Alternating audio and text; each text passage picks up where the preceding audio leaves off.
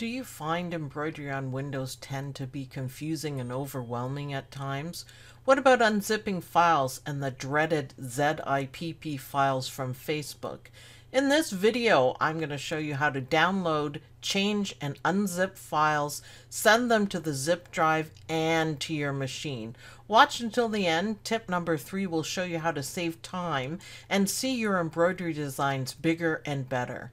But first, my intro.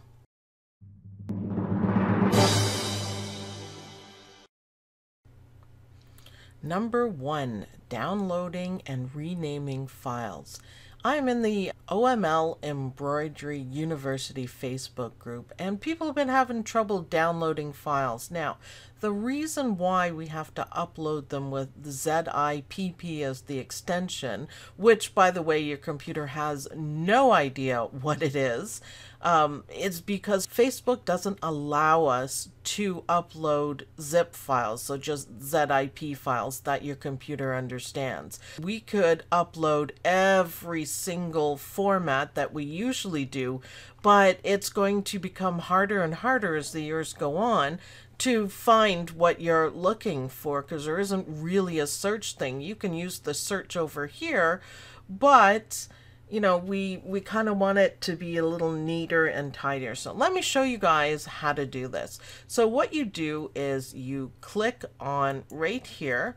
Now, see, original post is handy, but we want to go to download. So click on download, and you see it downloads right here. Now, normally for a zip file, you could double click on this and unzip it. But for these ones with the ZIPP extension, your computer has no idea what a ZIPP extension is. So we have to do it just a little bit differently. So let's go on to our File Explorer. Now, here's the icon, and click on it and it shows you all the files in your computer. So what we want to go to is this PC, or you may have it up here on the shortcut right at the top, quick access, and it's right here. It goes to your download folder automatically. Okay, right here is the file that we just downloaded. Now, it shows a white page because your computer doesn't know that it's a zip file. The zipper on it is what's going to show you that it's a zip file. So we need to change this so that we can unzip it. So what you do is you right-click on it and you go down to rename. And you can do the actual name of it, but in this case, I'm fine with Spring Flowers B. And all you have to do is go to the end, press your backspace key, and then press enter. And it says if you change a file name extension, the file might become unusable. Are you sure you want to change it? I am. And look, it changes to a zip file that the computer recognizes. That is awesome. So double click on that and it opens it up. Now, if you double click on the designs, you can see that they're all there. Now, you can't use them yet because you have to extract it. Now, people don't necessarily understand this, but if you put it into a little analogy here, it's like having a jar. And you can see what's in the jar, but you can't use it until you open it. So this is what the extract all does. It opens the jar of files so you can have access to them and you can use them.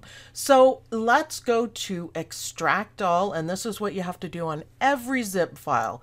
Extract all, tell it where you want it to be extracted, and click extract. I already have it done, that's why it's saying replace, but it's just opening it up for us. And now we can use the designs. If you see, they have icons, so we can actually see what they are, and then you can use them. Okay, so now that we have our files extracted and we can use them, I want to show you guys how to send the files to a zip drive and the machine. So this is number 2. What you have to do is you're going to be looking right here where it says this PC. And this is important to know. Now, okay, I have a lot in here. You might not have that much, but that's okay. It'll make it easier for you. So this PC is what we're looking at. And I'm going to plug in my zip drive, and you should hear a noise. And that means it's in, and you will see right here USB drive G, and you can also see it down here too. Right here, USB drive G. Now let's go back to our files, and you see it here that it popped up. And it's not always going to be G. It could be any letter that you have, but it'll pop up as a new drive. All you have to do is left click, hold down, and drag it over the USB drive, and you can see it automatically opens up. So if you wanted to put it in another folder, you could, but you see the white there, it says copy to USB drive, and then you let go. And it copies it over and it's done. And now it is on your zip drive. How cool is that? That is so easy to do. Now, the same thing, we can do the same thing with our embroidery machine. Now, I have my Dream Machine 2 plugged into this computer. So let me turn it on and you'll hear the noises of the machine turning on, but also my computer recognizing that a new drive has been activated. So you can hear McDreamy starting, you can hear my computer recognizing it, and we know it's not G because that's the one that we just did. It's right there, USB drive N.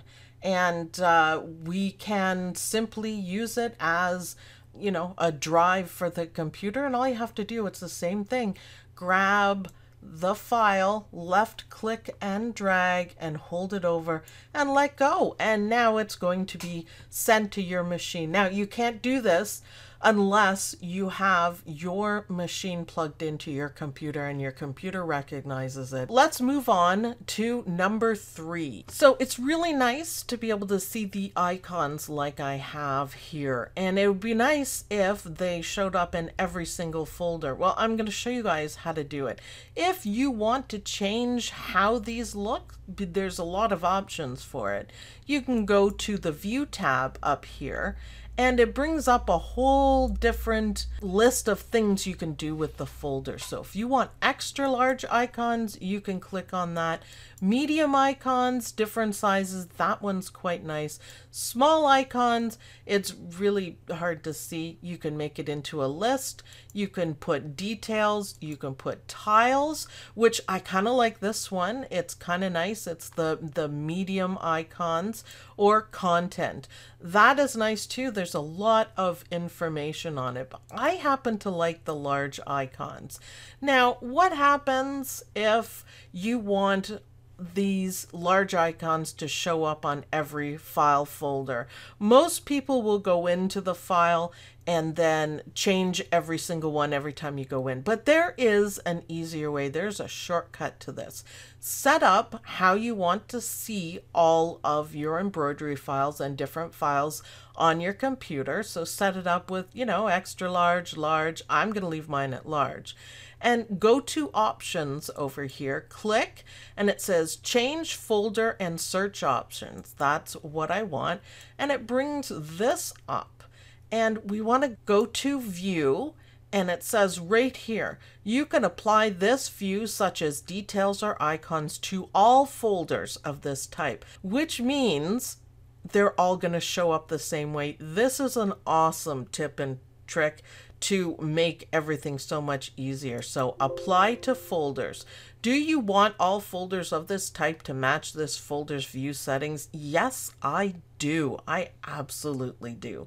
So click yes and click OK, and any folder that you go into will have the large icons, the large thumbnails. If you don't like it, or if you pick extra large and it takes a long time for everything to render, then all you have to do is go and change it to smaller. Obviously, smaller pictures will come in faster, so you don't have to wait. I am perfectly fine with the large icons. I don't bother with the extra large ones because they do take a while to come in, even on my monster computer. So large icons, but if you ever get tired of it, change it. Hopefully you guys will find it a little bit easier to get around in Windows with your embroidery files. Please comment and let me know if this video was helpful. And I'll see you guys in the next video. Bye!